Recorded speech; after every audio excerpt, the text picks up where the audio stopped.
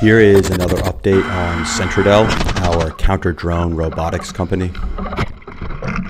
Since our last video, we've made several upgrades to the system. We've improved the tracking to handle faster moving drones operating at a greater distance. Additionally, we've focused on intercepting drones flying perpendicular to the field of view. The vision stack now includes several new thermal cameras. This allows the system to operate during nighttime and low visibility conditions. We are currently working on multi-drone tracking and neutralization, which we hope to post a video about soon.